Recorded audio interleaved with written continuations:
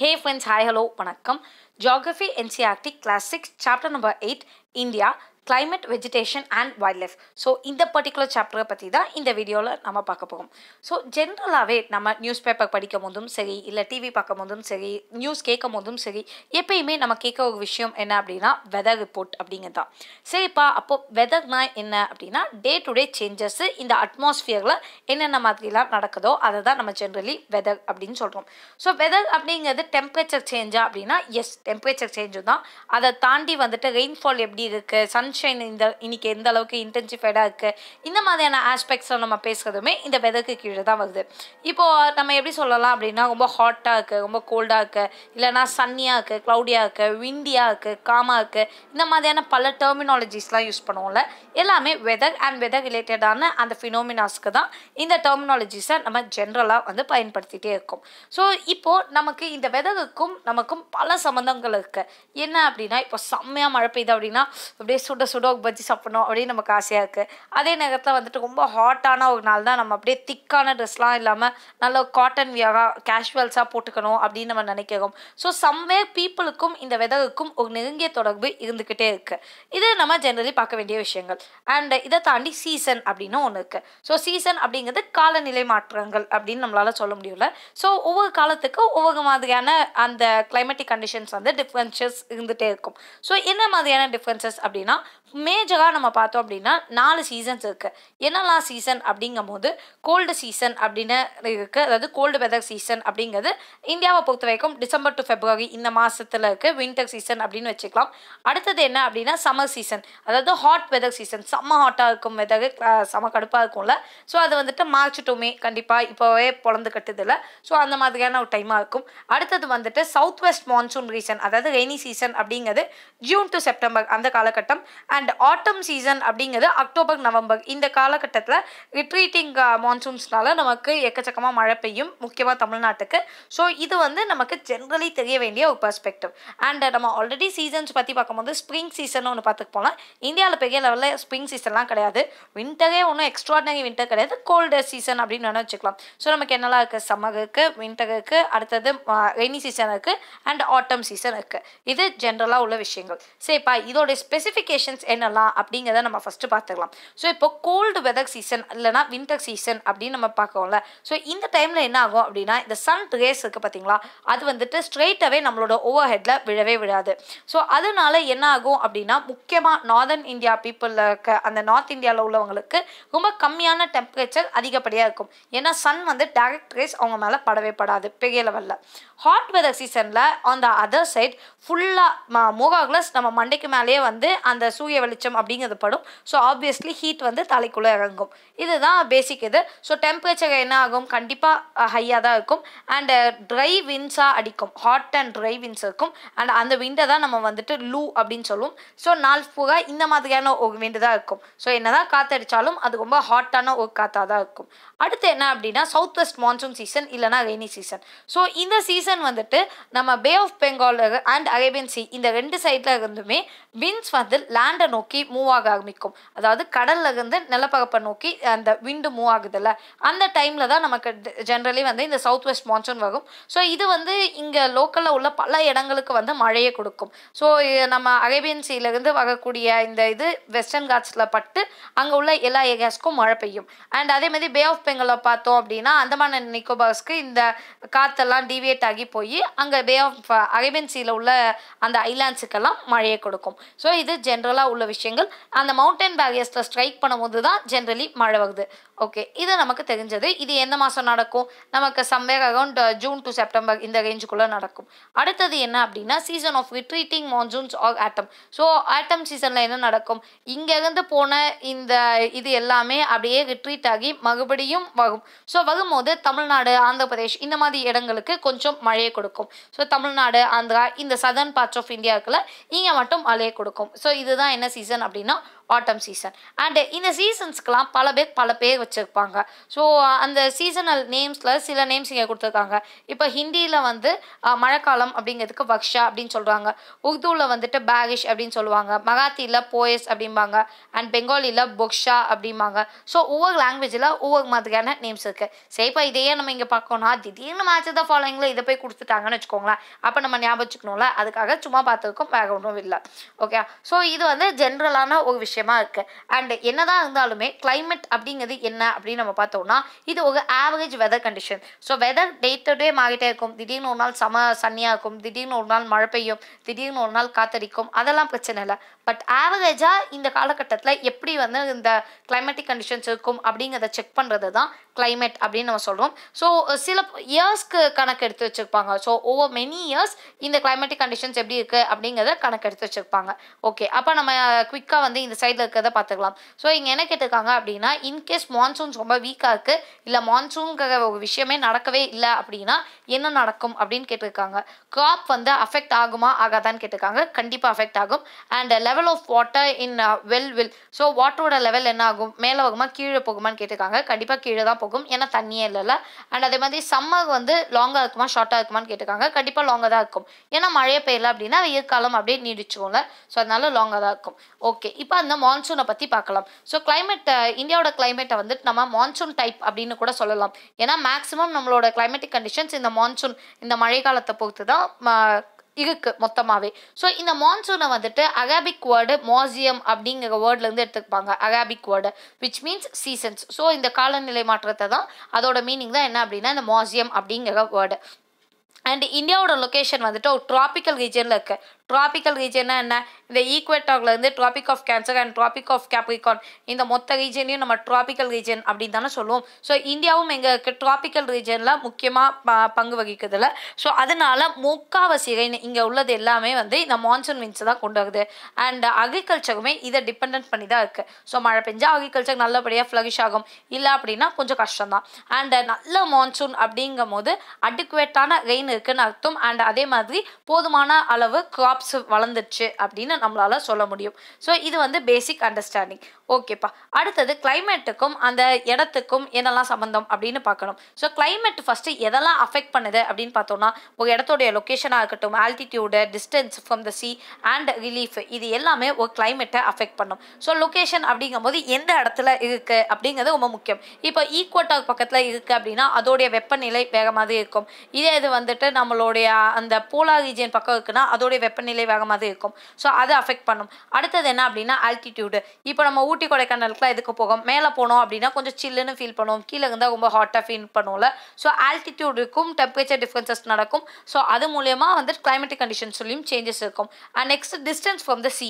இப்போ டிஸ்டன்ஸை பார்த்தோம் அப்படின்னா கோஸ்டல் ஏரியாஸ் சென்னை, மும்பை, கொல்கட்டா இந்த ஏரியாவில் இருக்கிறவங்களுக்குலாம் வந்து ஒரு மாதிரியான மாட்ரேட் கிளைமேட்டிக் கண்டிஷன்ஸ் இருக்கும். ஸோ மழையும் எக்ஸ்ட்ராடனரியாக இருக்காது, வெயிலும் எக்ஸ்ட்ராடனரியாக இருக்காது, ஓரளவுக்கு மாட்ரேட்டான ஒரு சிச்சுவேஷன் இருக்கும். ஸோ இது வந்துட்டு நல்ல இன்னர் பார்ட்டில் இருக்காங்க, கான்டினென்டல் பார்ட் அப்படின்னு சொல்லுவோம். ஸோ அந்த இடங்களில் உள்ளவங்களுக்கு தான் செம்ம ஹாட்டாவோ இல்லை செம்ம கோல்டாவோ இந்த மாதிரி விஷயங்கள் எல்லாமே ஃபீல் ஆகும்.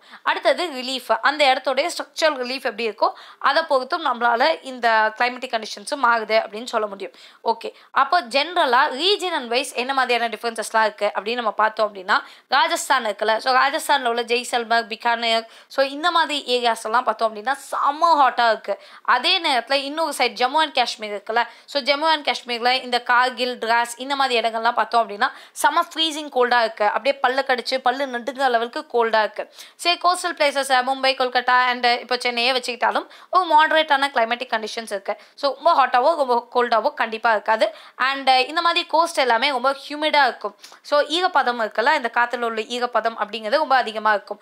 அண்ட் இன்னொரு இடம் இருக்குது மொய்சிராம் அப்படின்னு நம்மளோட மெகாலயாவில் இருக்குது. ஸோ இதுதான் வந்துட்டு உலகத்திலே அதிகப்படியான வேர்ல்ட்ஸ் ஹையஸ்ட் ரெயின்ஃபால் இந்த இடத்துல தான் இருக்குது. அதே நேரத்தில் அந்த கான்ட்ராரி இந்த ராஜஸ்தானில் உள்ள ஜெய்சல்மரில் பல வருஷங்களில் மழை கூட இல்லாமல் போகிறதுக்கான வாய்ப்புகளும் இருக்குது. ஸோ இந்த அளவுக்கு கிளைமேட்டிக் கண்டிஷன்ஸை ஒரு இடத்தோடைய லொக்கேஷனும் அதோடைய ஆல்டிடியூடும் டிஸ்டன்ஸ் ஃப்ரம் த சீயும் ரிலீஃபும் ஹெல்ப் பண்ணுது. சரி, இதை ஏன்ப்பா நான் இவ்வளோ படிக்கணும் அப்படின்னா மேபி ஒரு கேள்வியில் அவுட் ஆஃப் த ஃபாலோயிங் இதெல்லாம் வந்துட்டு கிளைமேட்டிக் கண்டிஷன்ஸை அஃபெக்ட் பண்ணுதுன்னு கேட்டு இந்த 4த்தையும் கொடுத்தாங்கன்னா நம்ம ஃபர்ஸ்ட் ஆப்ஷன் பார்த்துட்டா லொக்கேஷன், ஆமாம் லொக்கேஷன் தான், A1 போடக்கூடாது.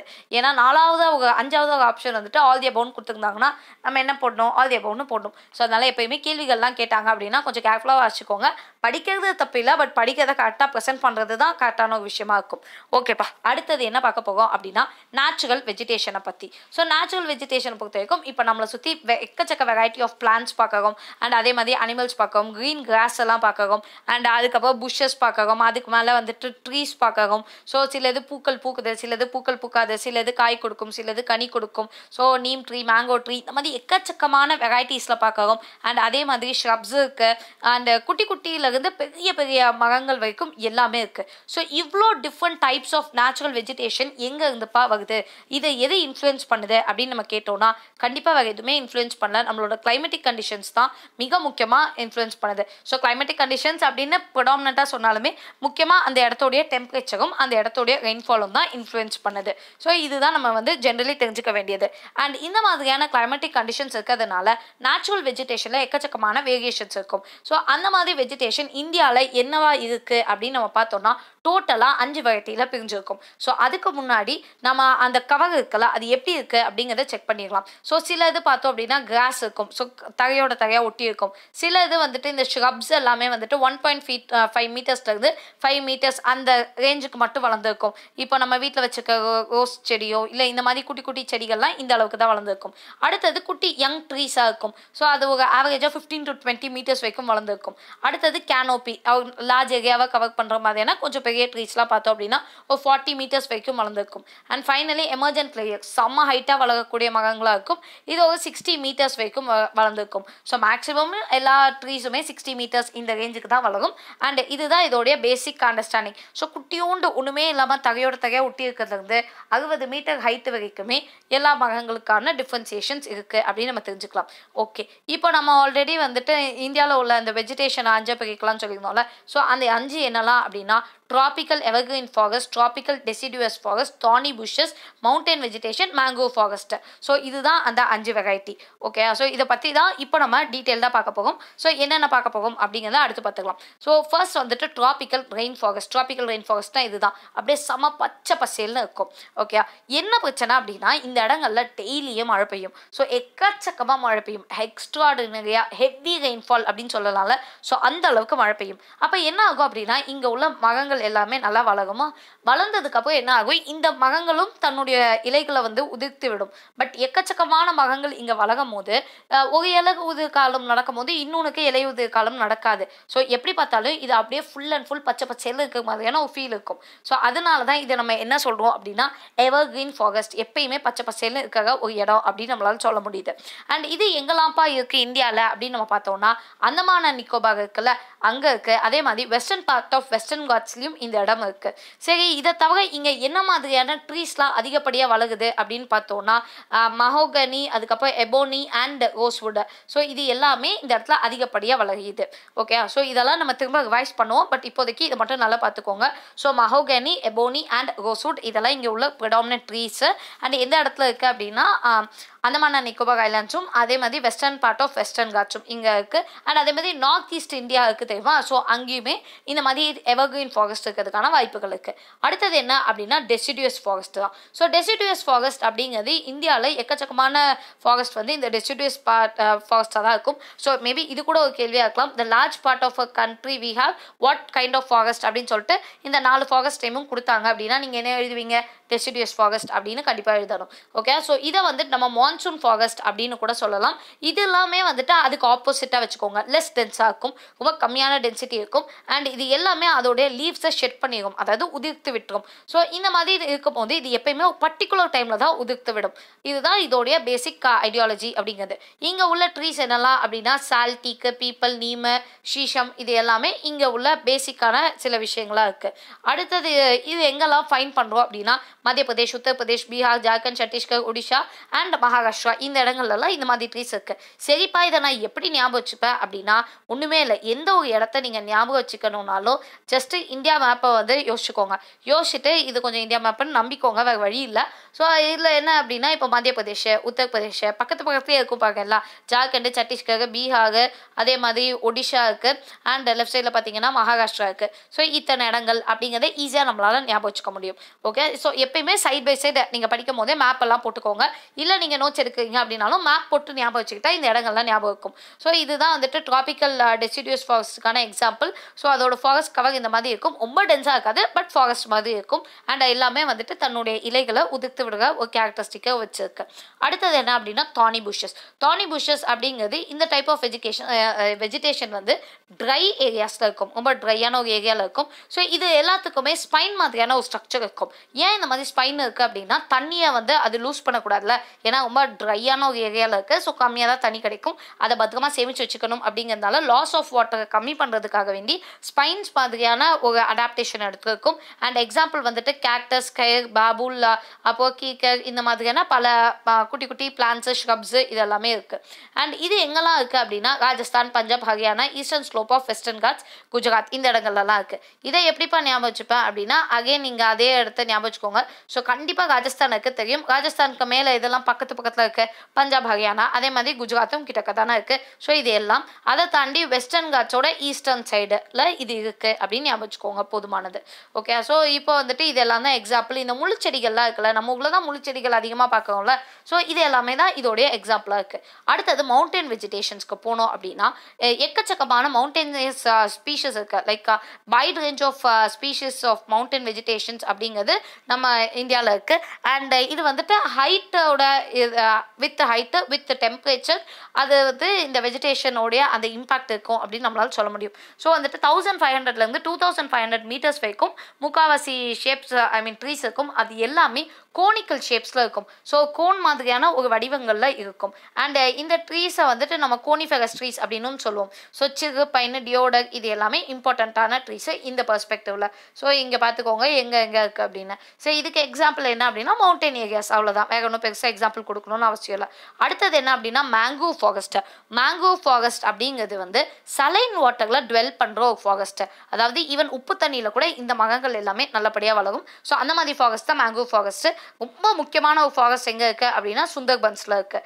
Okay, so west Bengal and Andaman நிக்கோபார்ஸ் இந்த மாதிரி இடங்கள் எல்லாத்துலேயுமே மேங்கோ ஃபாரஸ்ட் இருக்குது. சுந்தரின்னு ஒரு ட்ரீ இருக்குது. இந்த ட்ரீயோடைய டாமினன்ஸ் அதிகமாக இருக்கிறதுனால தான் நம்ம மேங்கோ ஃபாரஸ்ட்டை வந்துட்டு அந்த இடத்துல உள்ள ஃபாரஸ்ட்டை சுந்தர்பன்ஸ் அப்படின்னு நேம் பண்ணியிருக்கோம். ஓகே, சுந்தர்பன்ஸ் அப்படிங்கிறது உலகத்தில் உள்ள one of the important delta அப்படின்னு சொல்லலாம். ஸோ மேங்கோ ஃபாரஸ்ட் ஜென்ரலி இந்த மாதிரி தான் இருக்கும். அதோட அடாப்டேஷனே ஒரு மாதிரி வித்தியாசமாக இருக்கும். அதோடைய வேர்கள்லாம் இருக்குல்ல, ரூட்ஸ்லாம் இருக்குல்ல, எல்லாமே வந்துட்டு நிலப்பரப்புக்கு மேலேயே வந்து வளர்ந்துட்டே இருக்கும். பிகாஸ் ஆக்சிஜன் கண்டென்ட் அதிகமாக வேணும் அப்படிங்கிறதுனால. ஸோ கண்டிப்பாக இதெல்லாம் நிறைய படங்கள்லாம் நம்ம பார்த்துருப்போம். இல்லைனாலும் நம்ம இதை பற்றி இன்னும் தெரிஞ்சுக்க வேண்டியதும் நிறைய இருக்குது, படிச்சுக்கலாம். ஸோ இப்போ நம்ம வந்துட்டு நிறைய விஷயங்கள் பார்த்தோமா, இதை நான் அப்படியே வந்து உங்களுக்கு கம்பேர் பண்ணி சொல்ல போகிறேன். ஜஸ்ட்டு காதால் கேட்டுக்கோங்க, போதுமானது. ஓகே, ஸோ ஃபஸ்ட்டு வந்து என்ன பார்த்தோம் அப்படின்னா ட்ராபிக்கல் ரெயின் ஃபாரஸ்ட் அப்படின்னு பார்த்தோம். ஸோ ரெயின் ஃபாரஸ்ட்டை நம்ம எவர்கிரீன் ஃபாரஸ்ட் அப்படின்னு சொல்லலாம். ஏன்னா இங்கே ஹெவி ரெயின்ஃபால் இருக்கும். ஸோ இங்கே உள்ள ட்ரீஸ் என்னெல்லாம் அப்படின்னா மஹோகனி, எபோனி அண்ட் ரோஸ்வுட். இது வந்து Andaman and Nicobar, north eastern states and western part of western காட்ஸில் இருக்குது. நெக்ஸ்ட் என்ன பார்த்தோம், டெசிடியூஸ் ஃபாரஸ்ட் பார்த்தோம். இல்லை அப்படின்னா மான்சூன் ஃபாரஸ்ட் அப்படின்னு சொல்லலாம். ஸோ இங்கே உள்ள ட்ரீஸ் என்னெல்லாம் சேலு, அதுக்கப்புறம் பீப்பிள், அதுக்கப்புறம் டீக்கு, நீமு, சீஷம் இந்த மாதிரியான இதெல்லாம் பார்த்தோம். ஸோ இது எங்கே அவைலபிளாக இருக்குது அப்படின்னா சென்டர் பார்ட் ஃபுல்லாகவே ஞாபகம் வச்சுக்கணும்ல. ஸோ மத்திய பிரதேஷ், உத்தரப்பிரதேஷ், பீகார், அதுக்கப்புறம் ஜார்க்கண்ட், சத்தீஸ்கர், ஒடிஷா, மகாராஷ்டிரா இது எல்லாம் அப்படியே வரிசையாக ஞாபகம் வச்சுக்கலாமா, சென்டர் பார்ட் அப்படின்னு ஞாபகம் வச்சுக்கோங்க.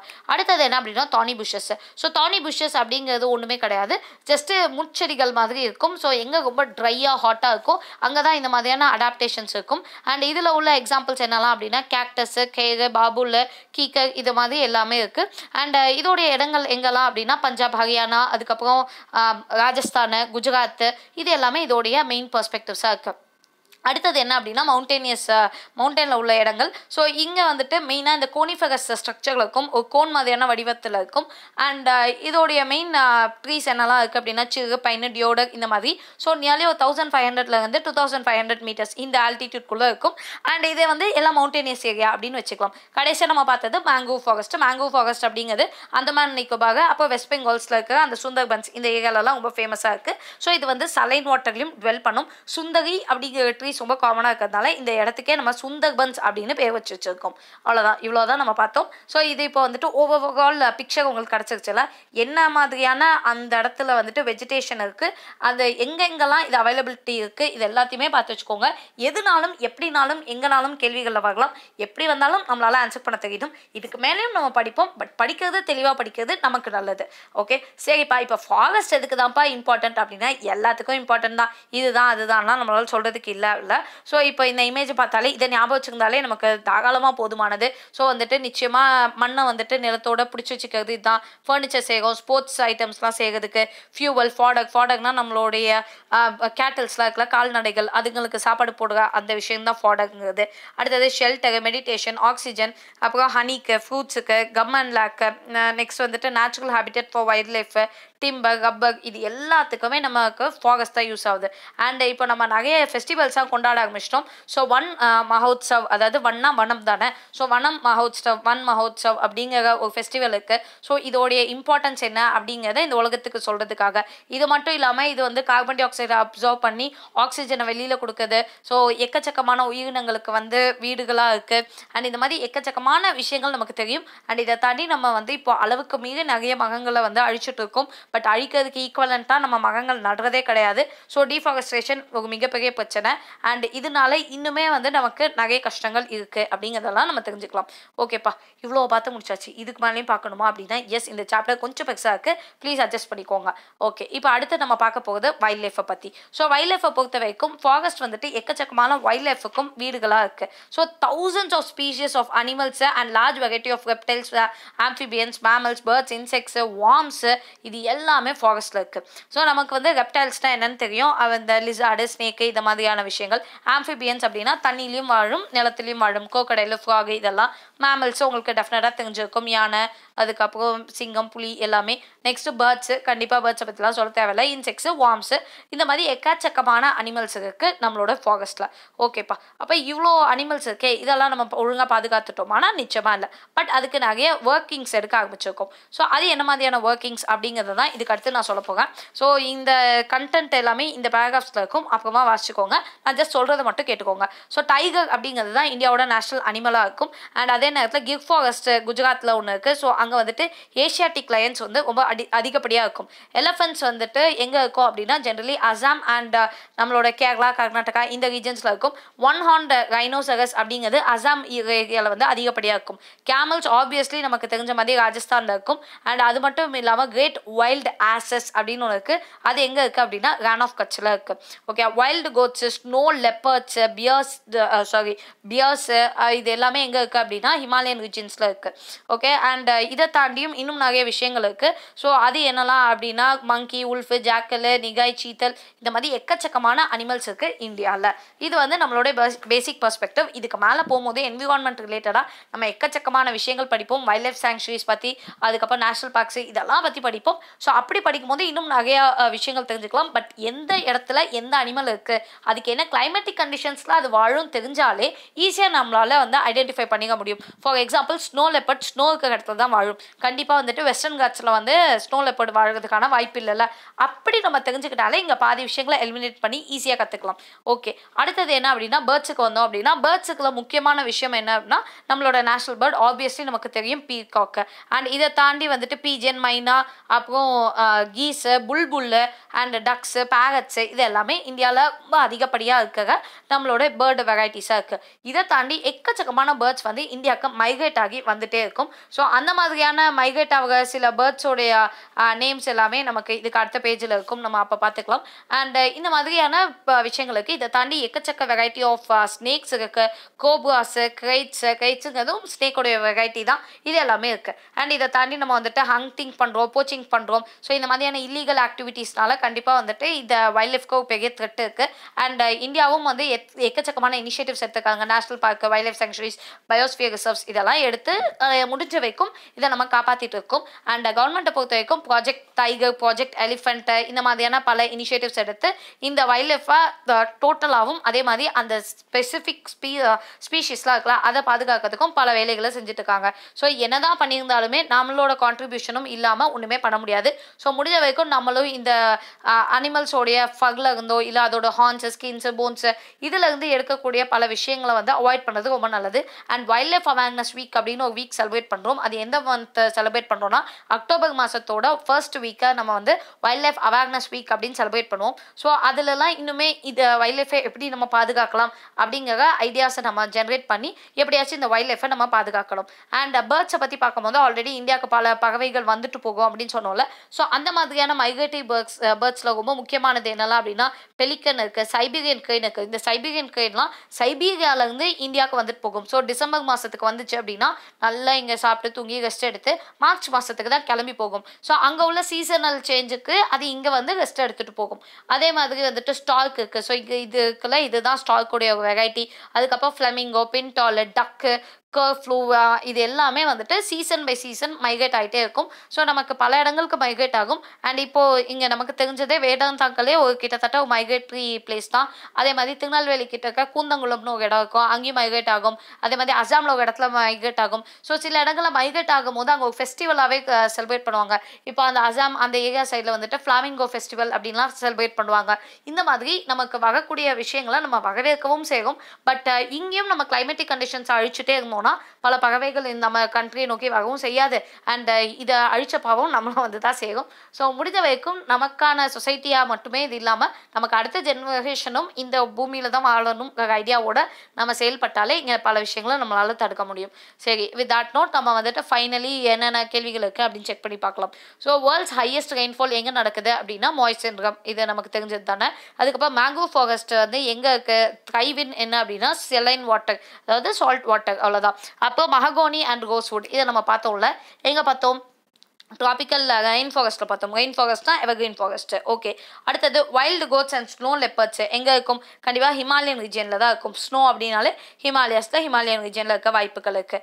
அடுத்தது என்ன அப்படின்னா during the south west monsoon period. So south வெஸ்ட்டில் என்ன ஆகும், மாய்ஸ்சர் எங்கேருந்து எங்கே வரும் அப்படின்னு கேட்காங்க. ஸோ சீலேருந்து ஜென்ரலி லேண்டுக்கு தான் வரும். ஸோ சி டு லேண்ட் அப்படின்னு நம்மளால் சொல்ல முடியும்.